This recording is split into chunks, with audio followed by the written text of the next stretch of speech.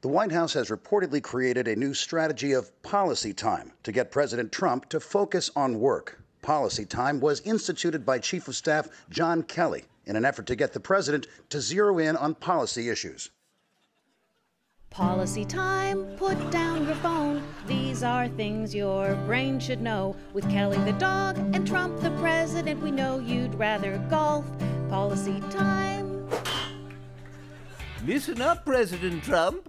NATO, or the North Atlantic Treaty Organization, was created after World War II to prevent intercontinental war from ever happening again.